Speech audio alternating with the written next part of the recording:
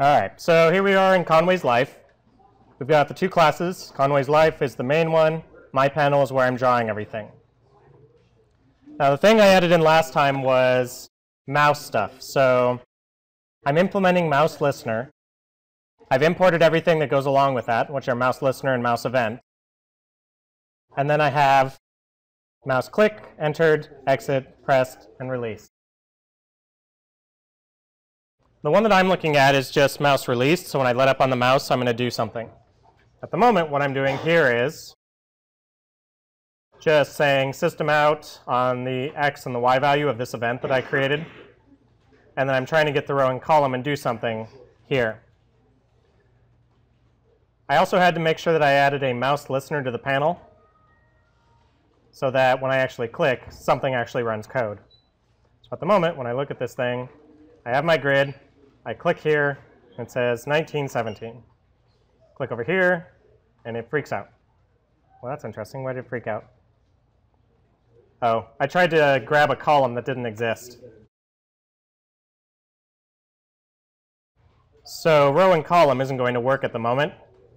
What I need to do here is actually divide by the box height. Now, it's not the frame's height that I want. It's actually the panel. And I can refer to the panel by name in Conway's life. I named my panel panel. If you look up here, my panel panel. And I can get its height.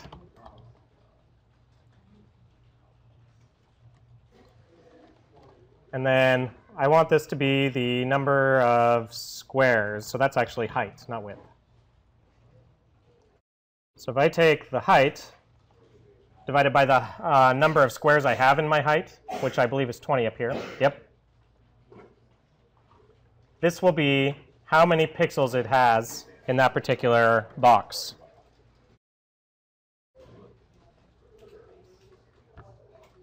Similarly, in the column,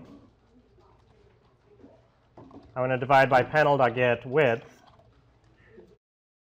divided by the width.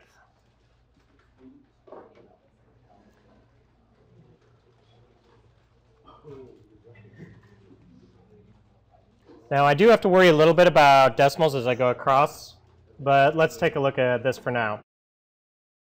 So this should give me the row and column back, and then I'm basically saying, take the row and column, make it the opposite of what it was. But I'm not going to see that at the moment. What I need to do now is I actually have to tell the thing to repaint itself. The way I do that is I say frame.repaint. That special command goes through the frame and goes into every single thing inside the frame, in every single one of its components, and says, hey, you, paint yourself. And one of the things we care about happening is that the myPanel class paints itself.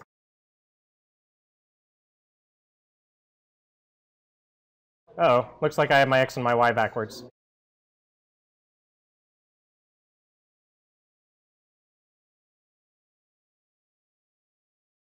Apparently, I did column, then row.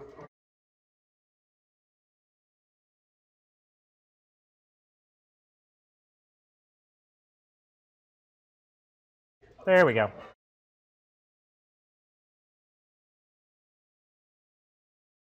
So that allows me to actually click and place boxes.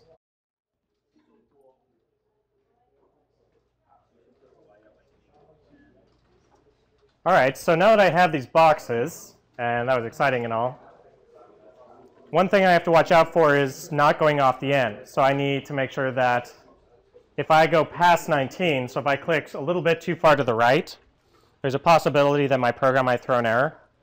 So I'm going to make sure that row and column max out at 19. I could use a couple of if statements here, but there's an easier way to do it. I can basically take the minimum of two things. So math has a special function minimum where it takes one number, comma, and a number, and it gives you whatever the answer is back. So whichever of these two is smaller. So if I go up to 20 accidentally, because I clicked too far to the right, it'll hand me back 19, because between 20 and 19, 19 is smaller.